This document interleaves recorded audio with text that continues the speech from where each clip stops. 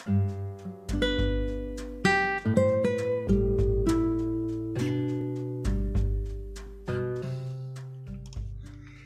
this is Latif Mercado, and you're listening to the Goodnight Freestyle podcast, where I take some time each night to try and reflect on the freestyle scene, where it is, where it's going, and try to figure out how to sustain it, not just for future generations to enjoy, but also to benefit. So sit back, relax, and let's talk some freestyle.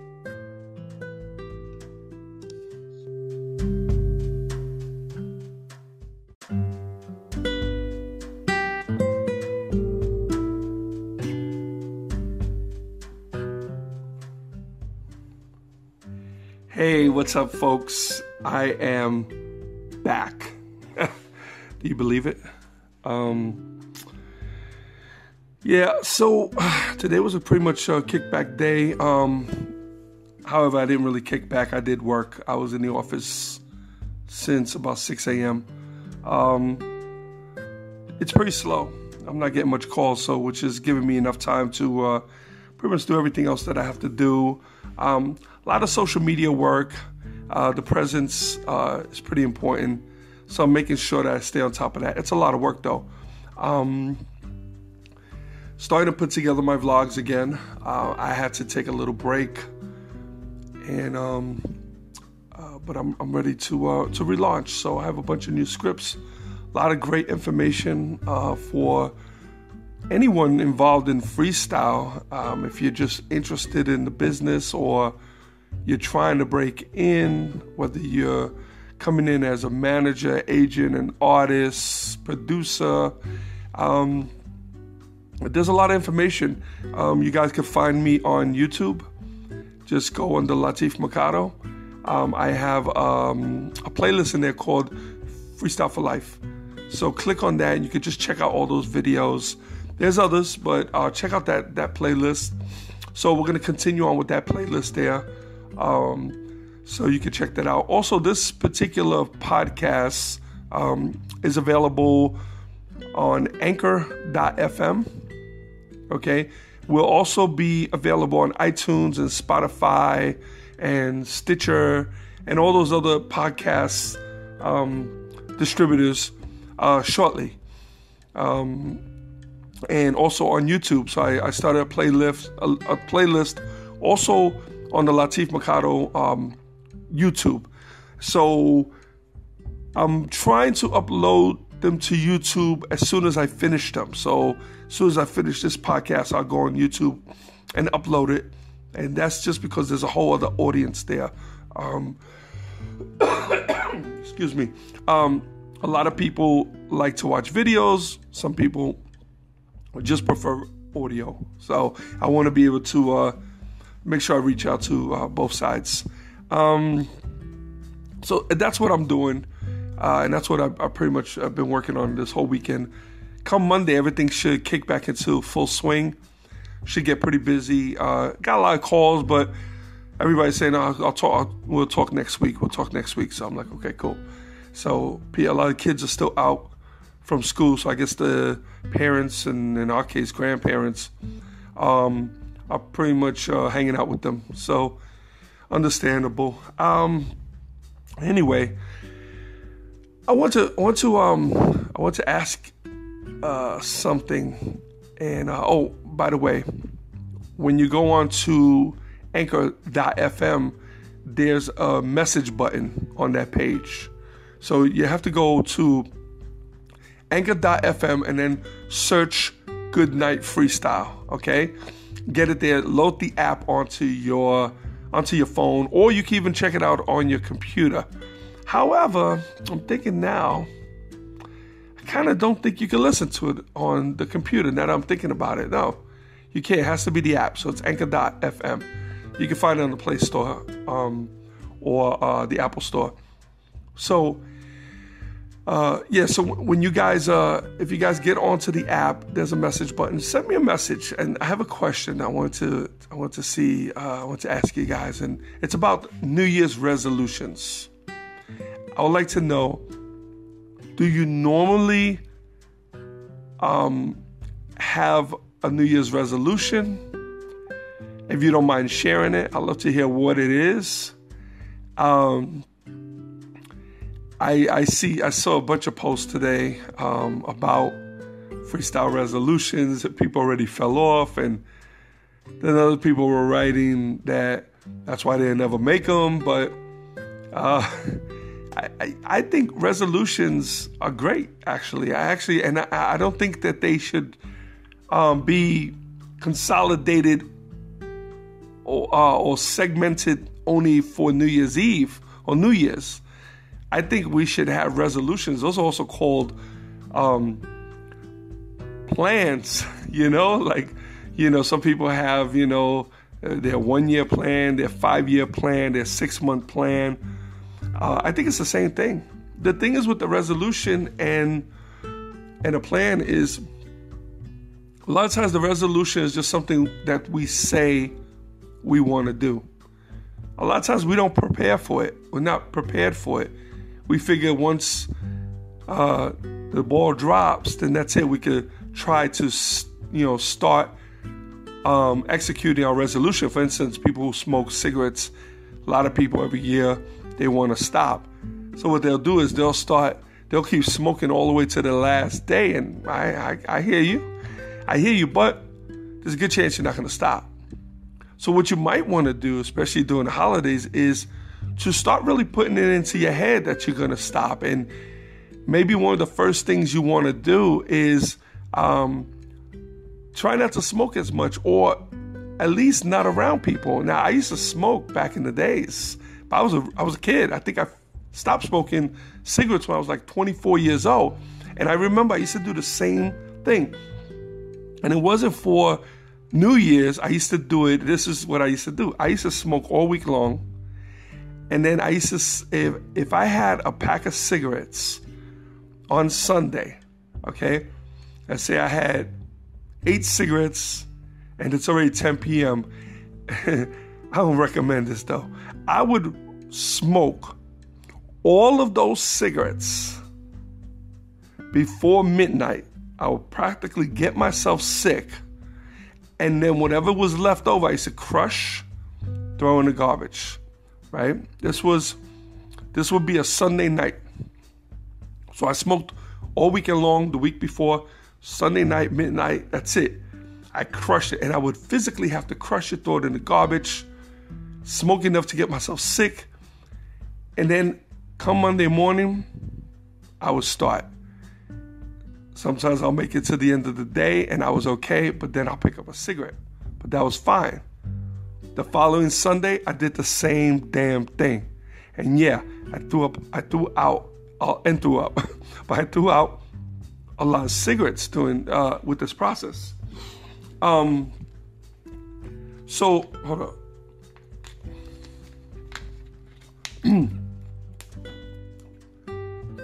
So I continued to do this, and then what would happen was sometimes I would make it to Tuesday and screw up, but that was fine. I would go pick up a pack of cigarettes. I would smoke it until Sunday, and I would do the same thing. And with the intentions of when I go and I try to stop for the week coming up, I would at least try to top my last goal. So if I made it to Tuesday, now I need to make it to Wednesday. I made it to Wednesday, then next time I would try to make it to Thursday, and so on. And I continue to do this, and I did this for years, okay? Eventually, it worked. There's a whole other story of how that happened. Pretty interesting. But eventually, I stopped. I'll tell you one of the things that I did do, however, which is something that I just advised you, is I actually told people that I stopped. I lied. And what I would do is I wouldn't smoke around them. So mentally, I had already stopped, even though when they would leave or I would go around the corner or I was by myself, or I was in the bathroom, I would still smoke. But I didn't tell them that. So as far as they were concerned, they didn't see me. So I kind of held myself accountable to these people, So it was like my own little private game, and it worked, I don't have those vices anymore. I'm glad. I don't down anybody who does. Hey, do you. I don't smoke cigarettes. If I drink, it has to be, I drink girly drinks. I'll drink whatever's pink or chocolate. Those are my drinks. Those are my drinks of choice. And what's so funny about that is that sometimes, like the girls that I work with, I'm talking about Angel, Susie, and when I was working with Lizette, they all like to drink. And what was so funny is that sometimes we used to go to a restaurant and everybody used to order drinks except me. I would drink, or I would order like a Bailey's. That was my thing. And they would come and all the girls would buy like a whiskey or something strong. I don't know what the hell they drank anyway. They're going to whiskey, whatever it was that they drank, but they usually drank the same thing. And when the waiter came back with the drinks, it'd usually be another guy coming back with the drinks. They always gave me one of the whiskeys. And everybody would laugh. I'll be like, no, that's not mine. Those whiskeys belong to all three of them, So, and they would give me the chocolate drink. And of course, I was the joke of the night. So, but yeah. So I don't have any of those vices anymore. Same thing with drugs. I'm an 80s kid, so grew up in the 80s, 70s and 80s. So I dabbled. I had my time. And so I don't have any of those anymore. I think maybe my biggest problem that I think is I don't work out. I don't work out the way I should work out. I have a bench here. I find it's weird because everybody says go to the gym early in the morning. The problem is when I wake up in the morning, I don't want to go to the gym. I got so much shit happening in my head. I want to get my Bustelo coffee, come into my office, and I want to boogie. And I have so much energy. I throw my music on, and I'm doing whatever I got to do. I don't start to slow down till, that's usually about maybe 6 a.m. that I'm already active. I don't usually slow down till maybe about 3 p.m. I'll slow down a little bit. Okay, I won't shut down. I'll slow down a little bit by around 3, maybe 4 p.m., which is usually the end of the day for most people. For me, I just kind of bring it down a notch. But I don't want to spend that time in the gym. I really don't. I've done it. Where I would get up early, me and Angel would jump in the Jeep and we'll go to the gym and we'll work out for like an hour, 2 hours, and then come back. And I don't know, man. It kind of felt like it screwed up my day, So I bought different types of equipment that I would keep in my office. One of the things I bought was a treadmill. Spent a lot of money on it. The problem is I screwed up on the warranty. And it was so crazy because it finally broke. The motor went. And when I called the manufacturer, they were going to replace the whole thing until they pulled up my numbers because I didn't have any of the warranty information. So when they pulled up the numbers, they realized that my warranty had just expired. I'm talking about like 2 weeks or less than 2 weeks prior. So I was really upset, but that worked for me because I watch a lot of speeches online. Okay, and I take a lot of online courses. So a lot of times I have to listen to lectures. I like to get on a treadmill and listen to lectures. It's like the time just flies. So I could be on the treadmill 45 minutes to an hour and it felt like it was 10 minutes. So it was cool. But the damn thing broke. And of course, I didn't buy another one. I didn't want another one. I have a workout bench here and I have about maybe, 100 pounds of dumbbells. So I get on the bench and I usually do like 80 pounds. Because I have more than 100 pounds. Because I have two 80-pound dumbbells. So I bench those and I might do several sets of 20 and I'll put them down. Now, but I'll do them throughout the day. So yeah, my arms, but I'm still fat, And the fatness, believe me when I tell you, has nothing to do with what I eat. I don't walk around with donuts in my pocket and bottles of soda. I drink water all day. My wife has to usually call me and tell me, come in and eat. If I snack, I might eat some pretzels, maybe. Other than that, I like fruits. I hate vegetables. That's a big fight in this house all the time. I take these tablets called green tabs. I have them right here. Oh no, they're not here actually. They're in the other room. So they're called green sauce, and they're supposed to have all the nutrients I need. So I take those, but except for like right now, I'm kicking back, lights are dim, I'm sitting. But I have a standing desk. So all day long, I'm standing at my desk. I do not sit down unless I'm gonna go eat lunch or whatever. That's the only time. And I have one of those thick rubber mats under my feet. So I'm standing all day, and I'm not forcing myself. It's very comfortable to me. I get uncomfortable when I have to sit, because then when I get up, everything feels tight, you know? But when I'm standing, I'm fine. If anything, after I take a shower and I go to shut down for the night, it feels like I've been walking a mile, you know? Now, I'm sure that's a little better than sitting, but I'm still not sweating, which is probably why I'm not dropping the pounds, you know? So I was watching a lecture. This guy's a fitness pro, and he only does like maybe 40 minutes a day, and this dude's like diesel. But what he said is, you can't break it up. He doesn't break it up. He says you have to, even if you stay home, but you have to focus, and for that hour or half an hour, you have to go hard in that one shot, you know what I mean? So you sit at the bench. So this is where I'm at right now. So I'm like, okay. Now I worked out for years. I used to box, so I know how to train. I even know how to diet. I'm pretty good at that stuff. I know that stuff. It's just, I always find other things that are more important. They're not more important. To me, they are. I make other things priority, like working, writing. Pretty much that's it. So I know how important working out is. And more so than me losing weight, I'll tell you, and probably anybody who's in their 50s, I just hit 53, October 25th.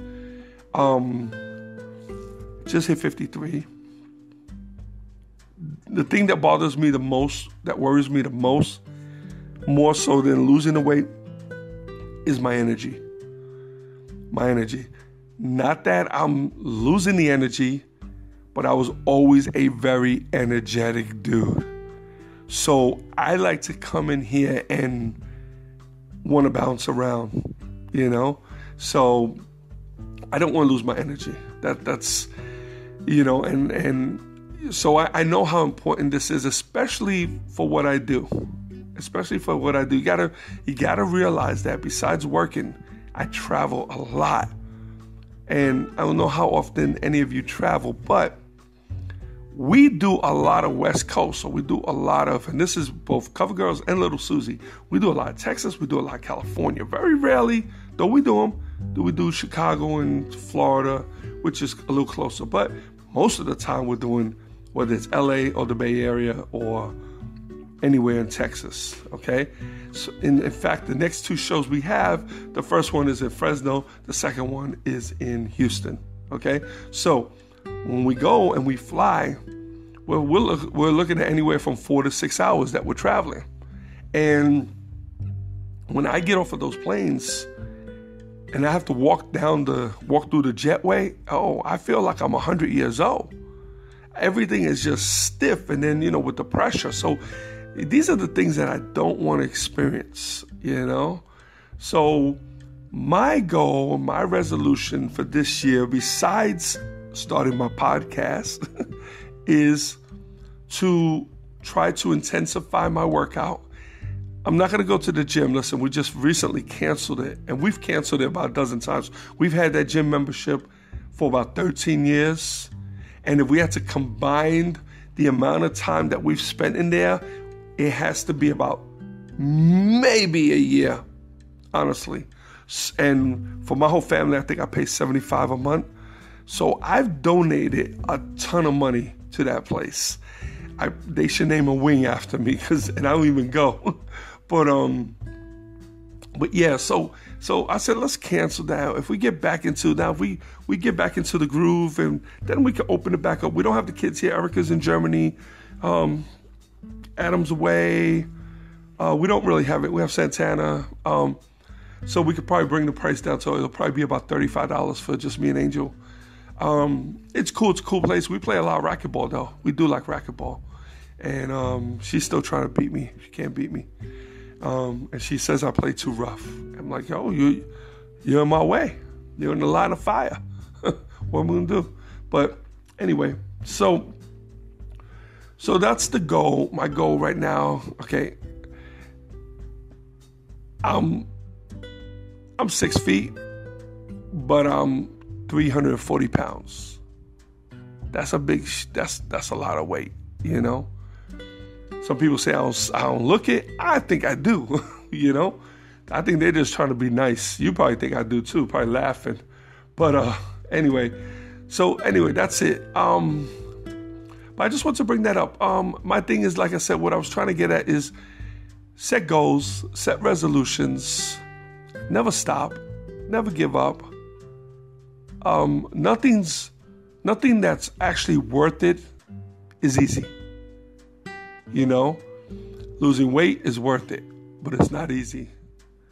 Stopping the cigarettes or any other bad habits, you know, it's worth it to stop it, but it's not easy. All the easy stuff is the stuff that's not good for you. You know, think about it. So you know, don't give up on anything. You have any dreams, any aspirations. Don't let age be in the way. That bothered me for a very long time. I always felt like, I still do, I feel like I'm racing the clock. And now it's not. It's more so for my health. Thank God I don't have any health issues. Not that I know of. Okay? But I see a lot of people having health issues. So I'm always worried about, okay, I still got time to do what at 50, you know, nowadays, you know, you people working till 75, you'd be, you know, I think Warren Buffett didn't become a millionaire till he was in his 60s, I believe. So, or a billionaire, I don't know. But, so there's still time as long as I don't get sick. That's the key. So, if you have any dreams, doesn't matter what it is, you're never too old. Just push forward and realize that, you know, age is nothing but a number. There's people out there killing it in their 60s and 70s, their 50s. And that's it. So I just want to, that was what was on my mind today. And hope you guys had a good Saturday. Hope you guys are chilling out right now, kicking back. And I'm about to shut down for the night. I'm done. So anyway, until tomorrow, you know, take it easy. God bless, and good night, freestyle.